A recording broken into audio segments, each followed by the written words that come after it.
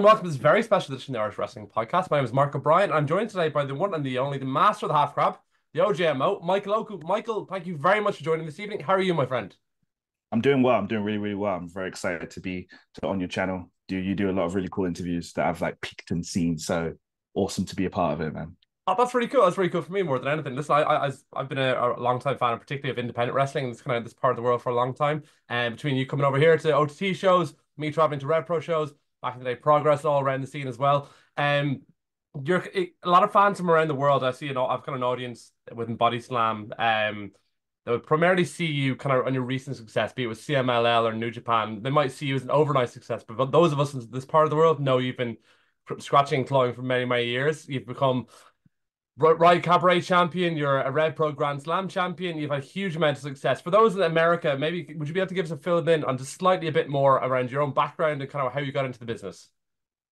Well, it's interesting because I feel like I'm like, if you use the term overnight success and I mean not being that, it feels like I've had like a lot of overnight successes Mm-hmm. throughout my career, like faster than normal. I mean, so I started in 2017, and that was in the midst of the boom of British wrestling and everything in all of Europe, European wrestling. Yeah. I really got into that. That's just kind of when I decided I'm going to be a wrestler, but not even because of a boom. I didn't realize there was a boom. It just lined up in terms of where my life was. I was like, I've always dreamed of being a wrestler. Let me at least try it. Learn about the Progress Wrestling School. And by that, I learned more about the British wrestling scene and that there were shows happening up and down the country multiple times a week. I was like, oh my God, what's going on? And actually, the week after I started wrestling training is when the WWE UK tournament started, which was a wild thing, just an unprecedented thing that was happening that felt like it came out of nowhere. So I was like, oh, A, I've come to the right place, and B, I think I've started at the right time. So to get that start, and then in 6 months to have my wrestling debut for Progress Wrestling, that was felt like an overnight thing Yeah. in terms of that being the case. And then things from there just kept going and going like faster than most people would imagine. It's definitely me for sure. No, listen, and yet again, you kind of touched on there. Like a lot of times, myself included, when you discover independent wrestling, it's like going down a rabbit hole, and you're just sort of like, okay, there's more than just two or three companies around the world, more than just Japan or Mexico. Domestically, close to where we got some excellent, unbelievable performers, and you've been leading the charge the last while. Like particularly with your work throughout in RevPro. Like I said at the start, you're a Grand Slam champion, the longest reigning cruiserweight champion, you're a tag team champion, the current undisputed British heavyweight champion. What is your success within RevPro in particular, and kind of being given the baton as being the guy in British wrestling now? What does that mean to you personally?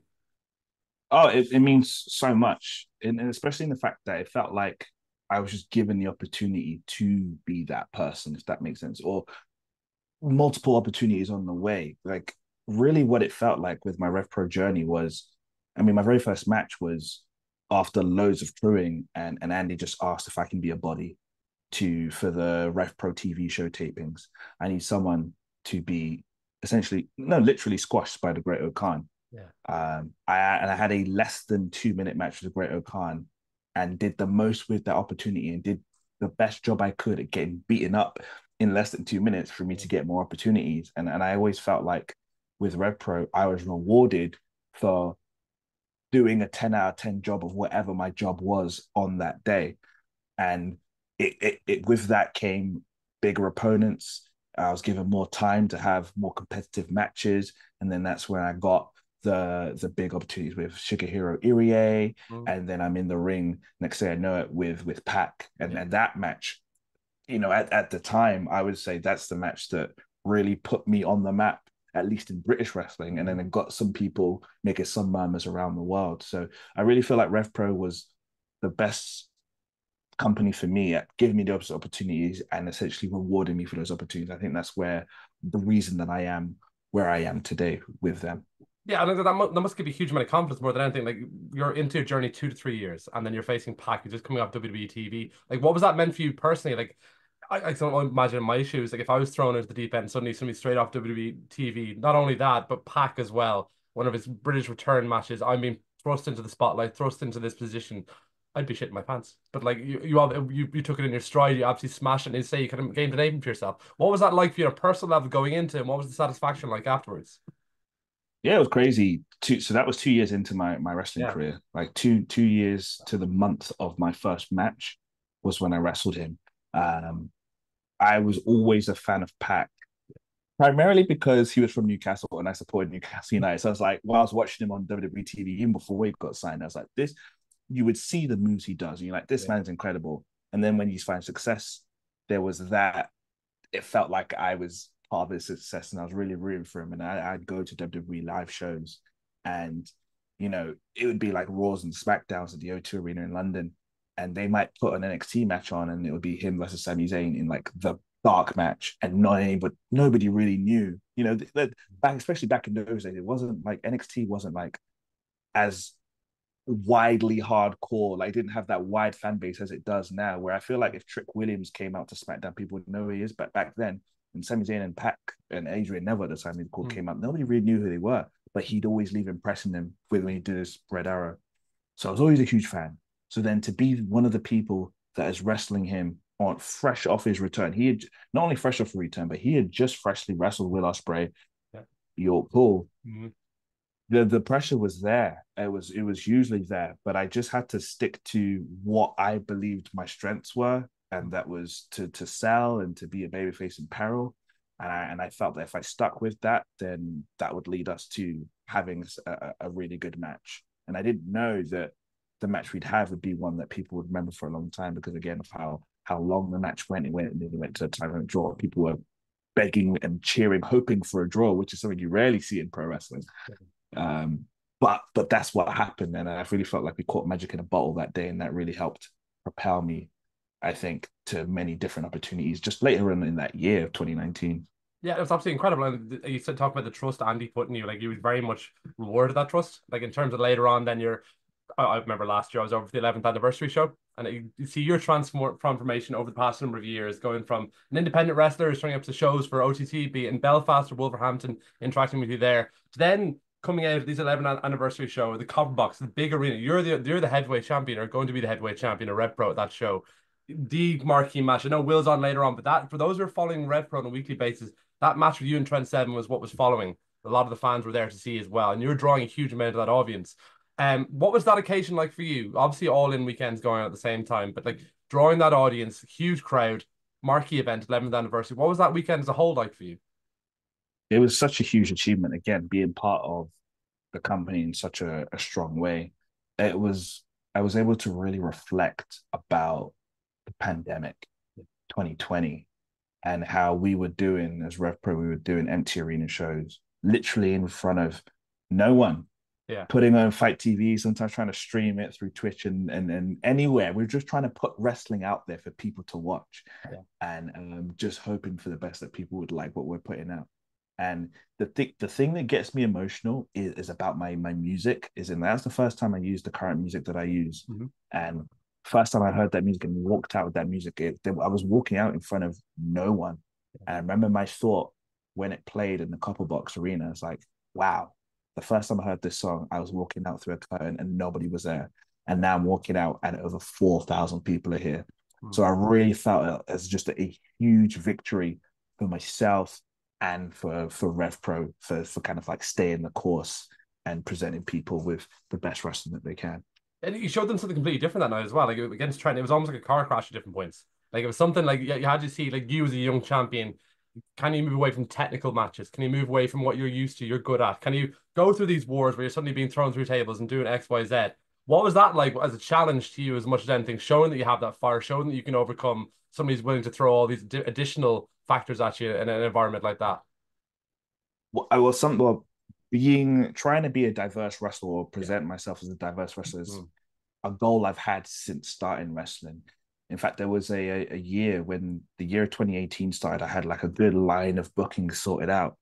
And it was against such an array of wrestlers. I was in tag matches, comedy matches. I was like 1 week gonna be booked against Chris Ridgway, the next week gonna be booked to wrestle Tony Storm.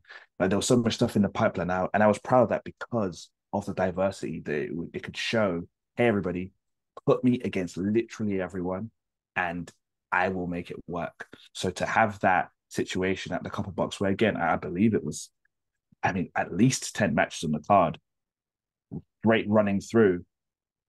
we were both thinking of making sure that we stood out on the card, and we thought there was no better way to do that by adding the drama. Trent had Levi Muir ringside. Of course, I had a mirror at ringside.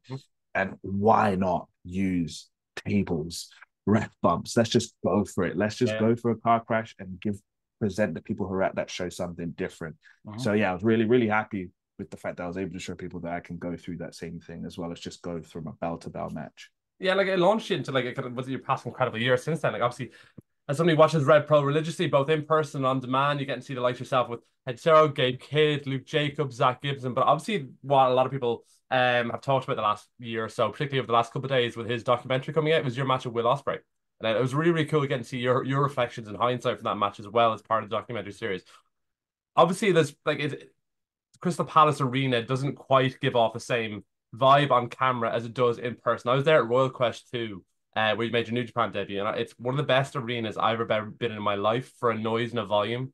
So what was that like for you in person? What was it like, the crowd atmosphere, building it all up, and then later to see the critical acclaim it got? Oh, it's truly incredible. The atmosphere in that venue, if the crowd are hot for a match, hot for a show, you really, really feel it. Because again, you pack 2,000 people in there. And I think either we got close to it or it was 2,000 people, and we felt all of that, and I heard all of that. That match was so weird because although I felt like I gave my best performance, I felt the most nervous than I have for a very, very long time for many reasons. Of course, the weight of expectations, the fact that it's a rematch of a really highly critically acclaimed match we've already had, the fact that Tony Khan is there watching, and the fact that it's Will's last match, and so many more people will be watching, not just in person, but online and be checking it. So, but the noise, I like that. That's all wrestlers are dying for noise when it comes to fans, and it was one of the loudest noises I've heard multiple times within the match, and then that there is some that like even if you watch it back, I've heard people who've watched it only on the VOD who says, "Man, it sounds crazy," and I'm telling them, I'm telling you, it doesn't even do it justice of how loud it was in person.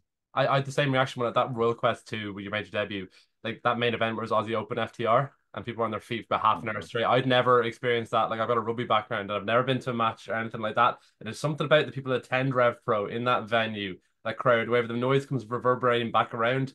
Like I'm watching on demand your match, and then you're seeing on Twitter and people are losing their minds, but it's not quite the same. But I know that purely based on experience. But like just touching on kind of your experience in Crystal Palace, obviously. How cool has it been? Because I was just reflecting on this recently. Royal Quest 2, you make your debut. You kind of appear both shows. It's cool. It's a nice gesture in terms of your team with RKJ one night. The next night you're losing to like Desperado and Dookie. But then the next year, you're teaming with Tanahashi. You're teaming with Eddie Kingston. And you're put as like this premier. I'm representing British wrestling. You're no longer one of the young guys coming in just as kind of almost a token gesture of kind of number of British young talents are appearing. You're the guy. Like, what was that like for you personally? Again, as a sense of satisfaction, like I've overcome X, Y, Z. And 1 year down the line, I'm now the guy in this space. Yeah, again, it's such an amazing feeling to like. I do my best to really try and reflect and to look back and like think about how my journey. And to think that I would be teaming alongside Eddie Kingston and Tanahashi. Eddie Kingston is someone I've had like loads of respect for, and been a big fan of, especially when he was doing so many indies in Europe and like pre-pandemic. And Tanahashi is someone I've literally modeled myself after, one of the very few wrestlers I've actually tried to study and emulate as best I can. He's the ace. So and it's crazy that people within RevPro were calling me the ace of RevPro before we had that tag match. So it was a very wonderful feeling to then be the one that, again, like I said, teaming up with them. I'm getting the pinfall with them. The music's playing. There is one thing about that actually that I don't think that's been revealed. There are some people I have seen that weren't a fan of the match because they came out to my music. Okay. If you watch the entrance, it's only one song that plays, and then Tanahashi comes up. But if I implore everyone to rewatch that entrance, because if you see, I walk out first, and then I hear a nice respectable reaction from me. Then I hear a louder reaction from me. I'm like, oh, I guess they're just could see me clearly now, and then they're really happy to see me. And I turn around and see Tanahashi and Eddie Kingston behind me, like, oh, that's who they're cheering for. Yeah. The reason being, they weren't supposed to come out to my entrance music. Oh, really? Okay. They were indeed supposed to have separate musics where everybody could hear Yeah. their music, their signature songs, and come out to it separately. But at the New Japan, traditionally with New Japan, most entrances in tag matches, it is just like one song and then it come out. Yeah. So they must have just assumed, well, I guess this is the song we're coming out to. Or they're doing something really nice for you and putting you over in your front of your hometown crowd. This is our guy. Like that would be really, really cool. That's what people thought. Okay. That's what people thought. Okay. I know for a fact. I know for a fact because it was on a sheet coming out separately. So yeah, for that to happen, I was like, oh boy. Okay. Oh, oh listen, that's listen. Take it regardless. They came into your. But I'll take it. Yeah, 100%. I will take it. Like being part of RevPro in New Japan, obviously, I think RevPro get the flares they get. Like you're all part of this kind of, I suppose, the tournament now, Wrestle Dynasty. You've obviously appeared briefly at AEW All In. You've appeared in New Japan. You've appeared. You've obviously the Grand Slam champion, the RevPro. You also got to appear at the Jericho Cruise and PWG and BOLA. Obviously, there's connections with the likes of Excalibur and Chris Jericho there. How did those two come about? What from BOLA? Well, I guess BOLA led to the Jericho Cruise. Yeah. I don't know. Jericho appeared in the same BOLA show, I think, at the same time when you appeared there. Yeah. Are you asking how the Jericho match came about? That whole kind of from BOLA to then to the Jericho Cruise, it just seemed like, wow, okay, one of our guys being flown over to BOLA, which is one of the coolest things in the world. And obviously you smash it there. Then Jericho obviously takes a liking to you. Then you're on the cruise, and now you're the champion of all the oceans. So like it's a listen, feather in your cap. Like, how did that whole thing come about? You obviously, yeah. I mean, that's one of those things where I don't even know the full answer, right. But as in it happened nearly as you described it. So with PWG, I got an email. It's so funny how it works sometimes. You just get an email asked to be part of Battle of Los Angeles. That would have been obviously coming to the end of 2022 that I got that email. I want to believe that it was probably the Ospreay match from York Hall that probably really helped that come along. Yeah. And then they announced it. It was very funny the way it happened on Twitter, because there was like a random Twitter account that just decided to repost the highlights of the match from me and Will from York Hall, which is in January. They just decided to repost it again in like November, being like, "Hey guys, do you remember this cool match, crazy match?" And it was getting all these likes and all this interaction. And then the next day is when I get announced for BOLA. Awesome. So it's almost like the world got excited about this, me and this match. And then, hello, he's in BOLA. So it worked out perfectly. Then, have me actually being there at PWG, where, my first match, the first round match is me wrestling Konosuke Takeshita. Yeah. Which was probably one of my favorite matches of 2023, maybe my favorite match of 2023. Yeah. In my head, I was like, they couldn't have gone any better. The way I was such an unknown to that crowd, and I literally got over in front of them. I was like, this is a victory. And I had no idea what I was doing the next day. I think I was aware that I'd be in a multi-man tag. It's like, okay, I'm not in a tournament anymore. Yeah. They normally do like non-tournament tag match with all the former people or people who were in the tournament. And I thought there might be a surprise, maybe. Yeah. Didn't expect Chris Jericho. One of my favorite wrestlers ever. Him and The Rock. Those are the two my favorite wrestlers ever. I find out the day I get to the venue, like, oh yeah, you're in a tag match with Jericho. And I don't know what it was, but we just happened to do so much together in that 10-man tag match. He took a liking to me, he told me to keep in touch, and then next thing you know, I'm on Talk is Jericho. Next thing you know, I'm being invited onto Jericho Cruise, and it's somewhere in here where I'm the Oceanic champion, the Chris Jericho champion.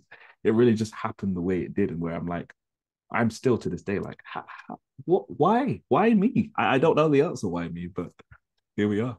That's brilliant. Like again, like I assume like within the business, people make these choking gestures, like, oh, we'll keep in touch type of thing, but nobody will really follow up on it. That's really cool of him. Like he's gone out of his way then to get you on a show, then bring you onto his cruise, not just put you feature you in matches. Then you're beating the likes of Mike Bailey, Johnny TV from WWE. Then you're beating Matt Cardona to become the Oceanic champion. Like that is It was a shame they weren't fully like recorded and put out onto AEW TV as they have done in previous Jericho cruises, because that would have been really cool content to have, be it on YouTube or whatnot, or some sort of streaming platform. But just reading about it from afar and knowing it was going on at the time, we're like, shit, that is unbelievable. What was that experience like in itself? Like, I mean, almost like Castaways scenario where you're just surrounded by people who are obsessed with wrestling and rock and roll, seemingly. It was so cool. Yeah. It was such an amazing experience. Okay. There was the worry, when, you know, the wrestlers are being outnumbered by the fans and you're just stuck on a boat. Oh, is it going to be like weird or awkward or Yeah, yeah, uncomfortable, or like are you going to look for some privacy at times and it's going yeah. to be invaded? But genuinely, everybody was so respectful, and everybody on the cruise, we're all like, so there's like buffets all around the cruise, and everybody's eating from the same buffet, wrestlers and fans.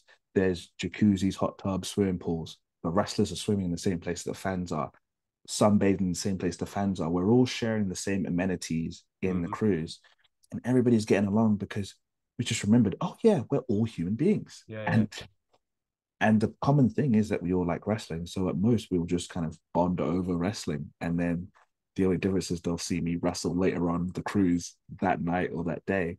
But I really, really enjoyed my time there. And as well, being someone from here, from the UK, it was the best part was having a warm January. That was yeah. Yeah, staying. yeah. So yeah, I'm excited to go back next year. Again, I guess I have to defend my Jericho Cruise title.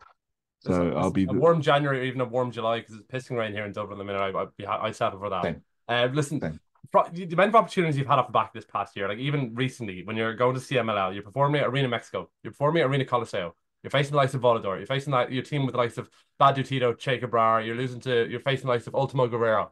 What was that whole experience like? Because it wasn't just like a one-off appearance. You're there for 5 nights in a row, and then on top of that, then you get invited to the British Embassy. Like that was a really cool moment to make somebody within the Mexican market. It looked unbelievable. What was that like as a whole? I was treated, myself and Amira, we were treated like Yeah. amazingly by CMLL. I can't say enough good things about the company.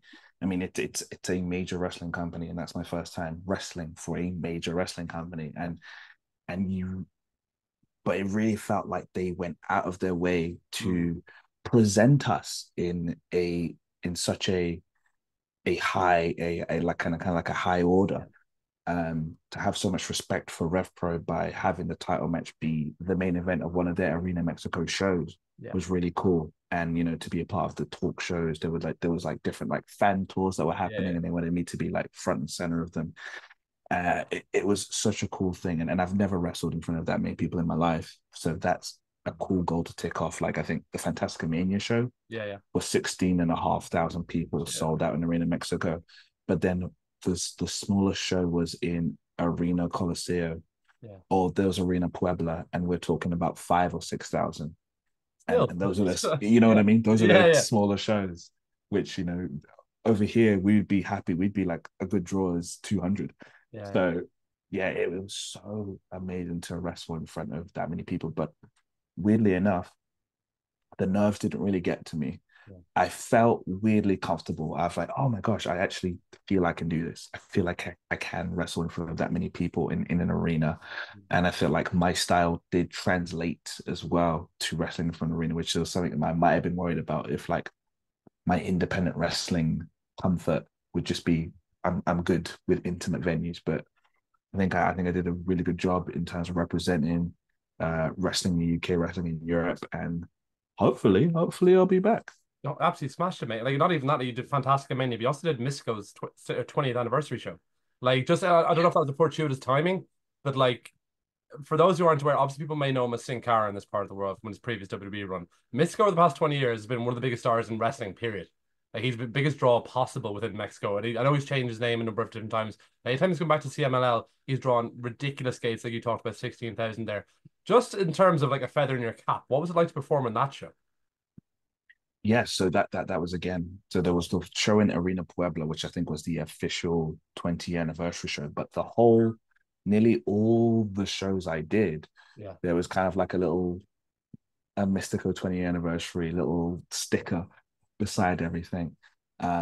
but the Puebla show was great because he wrestled Averno, which has been one of his longest rivals. So it was just a very cool thing for them to like revisit a classic match that they had, and for everybody to come out and see it. And yeah, you talk about him being a big draw. You could see the amount of people that were there to see Mystico. You could hear all these people are here to see Mystico, and so that was yeah, it's 100% fortuitous to be amongst that, and it made me want to wrestle him. It probably made Chris Jericho want to wrestle him because he is Yeah, at the I think the yeah, 91 anniversary show.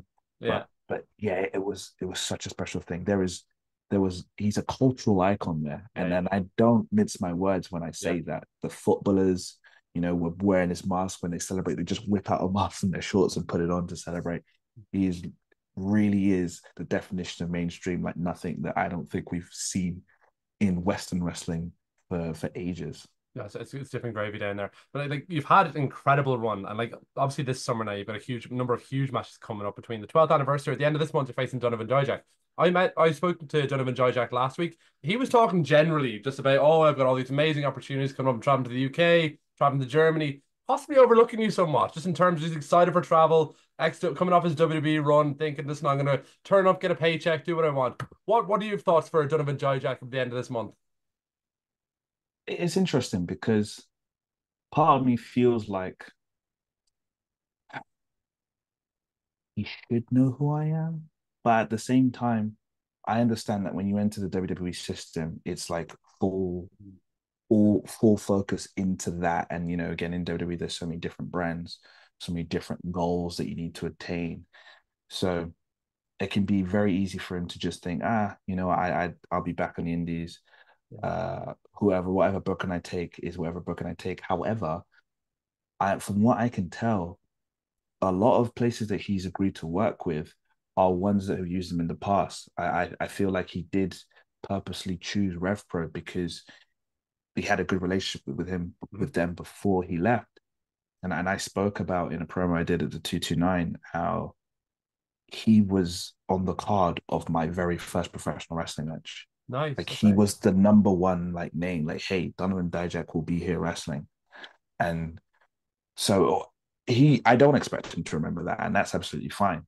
But it's such a full circle moment for me Mhm. that he that was probably his last UK tour. He then went on to have his WWE career, and now returning to this country, to the UK, doing a tour again. The top guy here is me, and then I'm who he'll be wrestling. Um, so he might not know a lot about me. Might not be prepared for me, but I'm definitely going to be very prepared to wrestle him. And I'm sure we're going to have a really, really cool match. I'm sure that we're going to have a match that people will be talking about for a while. And I think we're trying to make that Coventry venue special. So we're going to make sure that that match is enough of a reason that people are like, why did I not come to Coventry? Listen, if he pretends he doesn't know you now, as he certainly will when he arrives in Coventry. Like, listen, you've just defeated an Olympic bronze medalist as well. So, listen, there's no reason why he couldn't possibly know exactly who you are and what your achievements have been over the last year. Like, at the end of this last summer, you appeared very, very briefly at All In, like, as did a number of AEW talents as part of a kind of skirmish and whatnot. Is there any chance we'll see it at AEW All In this year? Like, obviously, it's the same weekend as the 12th anniversary. You expect huge plans for that. Is there any chance you might pop up in a better or similar position? So that's what I want to do. I would love to try my best to be in a better position if I do turn up. Yeah. Just so I can measure, so it's a way that I can measure that I'm going in an upward trajectory.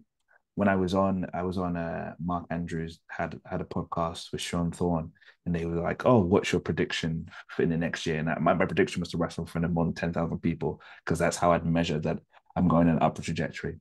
So the same thing for All In. Like I wouldn't want to just be security again Yeah. because then it felt like I haven't really gone anywhere, at least in the eyes of Mm. those who are in charge of AEW. So my goal, I think I've already done enough, Oh, yeah. but my goal is to make sure that like it wouldn't make sense if Michael Oku Yep. was a security guard. And we talk about again Chris Jericho. When I was on his podcast, they had announced that AEW had announced that they were going to do a show in Mm. the UK. I think it was London that they said. Nobody knew what the venue was going to be. Mm. So most people were probably assuming that it'd come down to do a Dynamite and Collision taping. And Yeah. he said, "Oh, guaranteed you'll be on the show. You'll wrestle, guaranteed," because he assumed it'll be that. Yeah. Well, they are coming down and they are doing Dynamite Collision taping in Wales. Uh, so nothing is confirmed, Yeah. but I feel like if UK wrestlers are going to be on that show wrestling, Yeah. Yeah. I feel like I should be one of them. I think there's a level of expectation amongst fans, particularly those who follow RevPro, those who are part of the kind of AEW zeitgeist, who understand New Japan, CMLL, AEW, RevPro, that kind of internal relationship and dynamics. There is an expectation, but there's also anticipation for you appearing, be it before All In. Like last year, you saw the likes of Grado. That was a nice tip of the cap to the previous success of the ICW. But now AEW is very much pivoted over the last 12 months. And I would be personally a bit disappointed if you aren't featured in some sort of skirmish or match or whatnot. But I'm very, very excited on that front. 12th anniversary is coming up that same weekend though for RevPro. Like, what can fans expect from your end? Do you have anything you'd like to tell us or give us a hint on, or whatnot? What are the plans from your end for 12th anniversary thus far? I mean, I like I'm calling it Couple Bucks Weekend because that's my priority that weekend. And I feel like last year, I feel like 99% of people that went to the Rev Pro show enjoyed themselves. A lot of them were probably watching Rev Pro for the first time. Of course, we are taking people who are coming to see AEW and say, hey, sample our products. And I think people left with a good impression. What I want, the main thing I want more than anything, other than having a great match with Luke Jacobs, is I want us to match the attendance number that we did last year or top it. North Wrestling just Yeah. had Thunderstruck. And the first time they ran that venue, the Walker Dome in Newcastle. I think they got just over 700 people.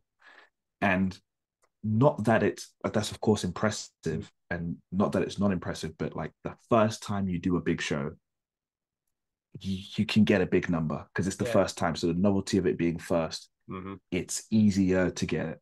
But doing it the second time, you should always kind of expect to be lesser Yeah. than or have a low number. But they outdrew. They did a bigger show. They got more than 800 people, which is actually incredible.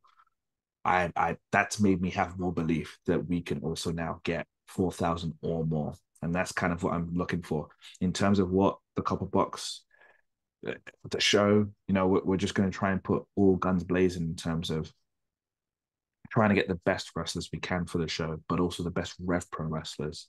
Yeah. I think what's coolest for me and what's going to be an absolute honor for me is that me and Luke Jacobs will be the main event of the show.